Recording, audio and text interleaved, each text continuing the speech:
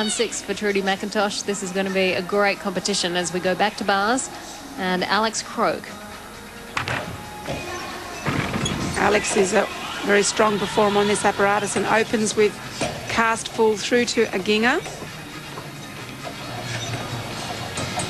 Giant 1.5, finishing a little bit late. They need to finish the pirouette within 30 degrees of vertical.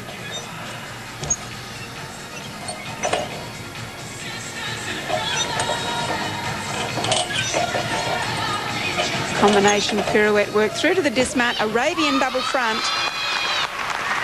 Well, Alex really is one of our rising stars and a strong start here on bars. This Alex is not as experienced as some of the others, but she's certainly showing that her work is up to standard. The main thing for her will be whether she can actually perform 8 routines without a mistake. And here's the giant half, swinging in reverse grip, a little pirouette on top of the bar. And she goes into it backwards, half turn and a double front forwards. That's called an Arabian double front. Well, anxiously looking for the score, and it's a 9.45, and Alex Croak